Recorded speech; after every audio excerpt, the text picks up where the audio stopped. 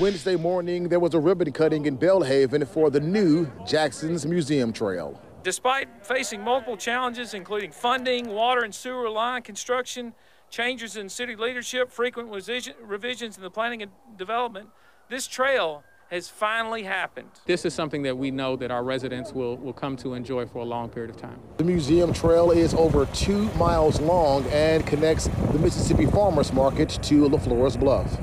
People travel from far and wide in order to take advantage of trails that look like this, that have aesthetic appeal and as they enjoy biking or running.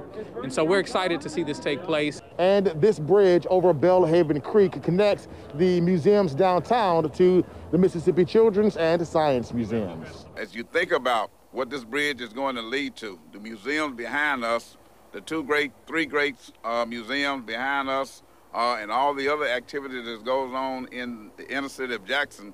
And then when you cross over into the other museums. Jackson's mayor says the new trail will be encouragement for those looking for an opportunity to get outside.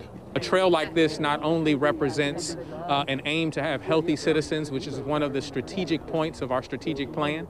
The project was funded by the Federal Highway Administration and appropriated by the Mississippi Department of Transportation. Marcus Hunter, 16 WAPT News.